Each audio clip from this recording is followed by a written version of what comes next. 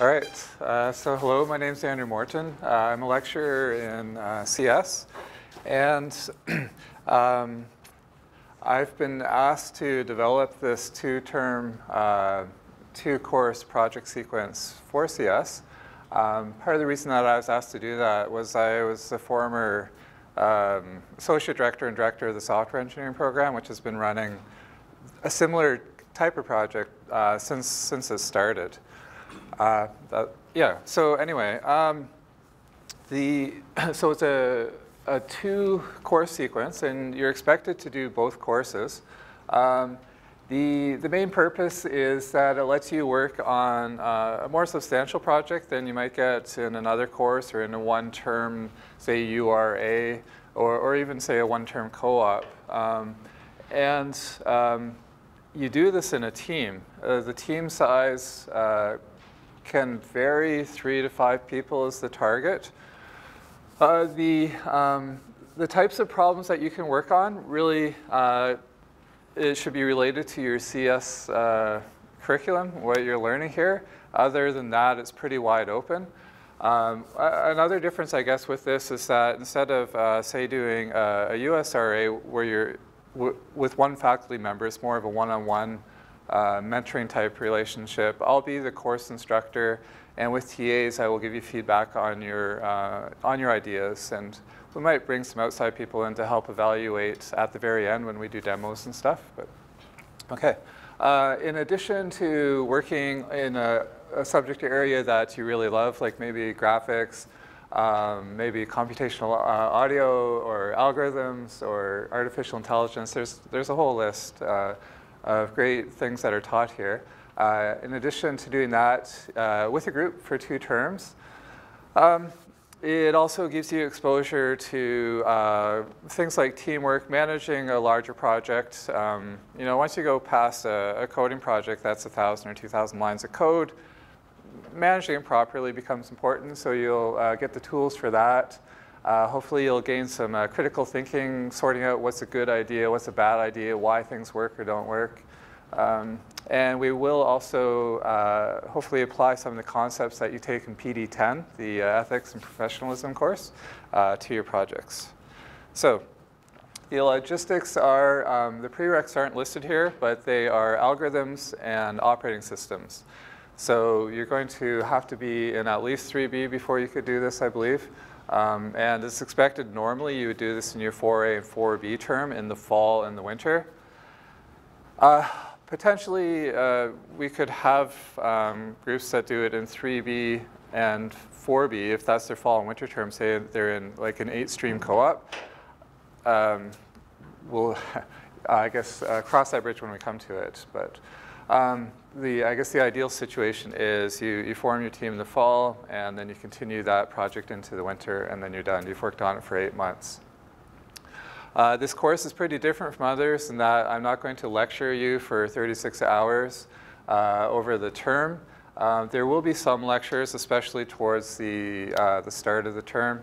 But the real goal is just to equip you to work on these projects, and not to get in your way, but to help you do a better job than you would have otherwise. So there will be some lecture material more at the start of the term, some in-class exercises, looking at projects other people have done and evaluating why they're good or bad, looking at their presentation technique, that kind of stuff. And there will be status checkups throughout the term.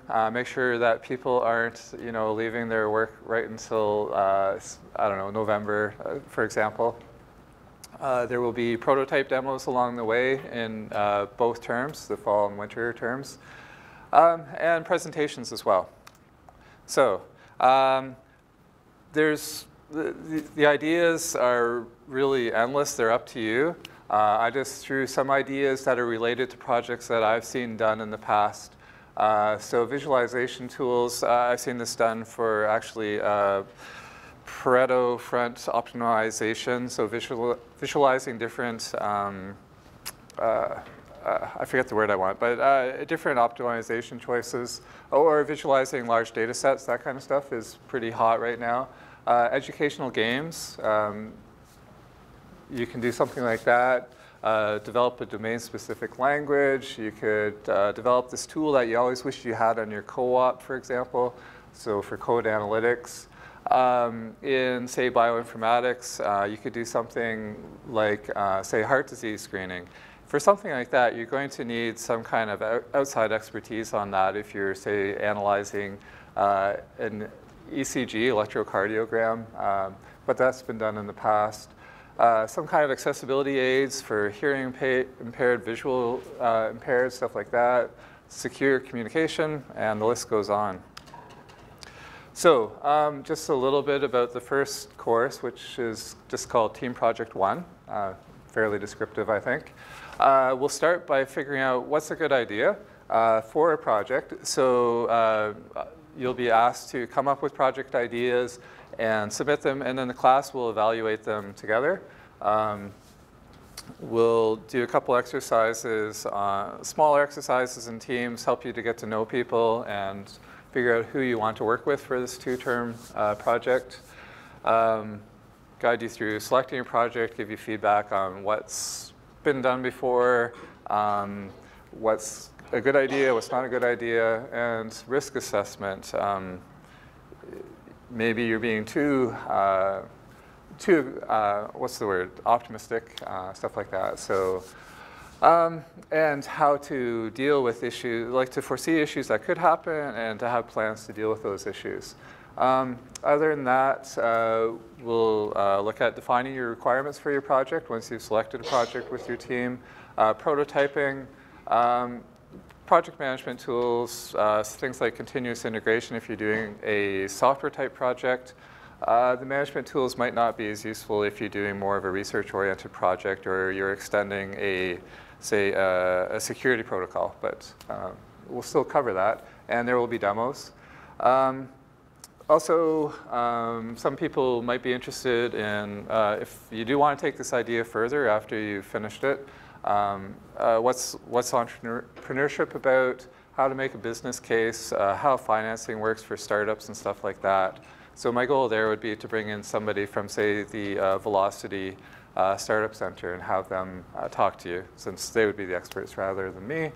And also evaluating what you plan to do and how computing ethics and law applies to that. And then lastly, the Team Project 2 course. Most of this course is really about the implementation and getting ready for demo day, which will be towards the end of the term. But we'll talk about the design process and how to navigate design choices along the way, how to think about usability, fitness for purpose, testing strategies, stuff that goes into successful projects. I'll talk a little bit about presentation skills, what makes a good presentation, having a narrative, stuff like that, good use of graphics, which I haven't done here at all. So I'm sort of violating my own, what I'll be teaching. And also, I envision that people will be doing a poster, especially, that will be especially important for a project that's not a software project that you can demo, but maybe you've developed a protocol or extended a protocol. Having a good poster will be important. So, and then there will be, this will culminate in a demo day towards the end of term. Maybe some of you have seen that done by the SE students here. We'll have something similar. So it'll let you show off your work to students, faculty, public, your parents maybe will want to come. And so that will involve posters, demos, presentations, and stuff like that. So it should be hopefully a really fun course. If you've got some idea that's been burning in your mind since you started 1A, this might be a good chance to work on that for a couple terms and see whether it's really that great idea that you thought it was. So I think I'm way over my time limit.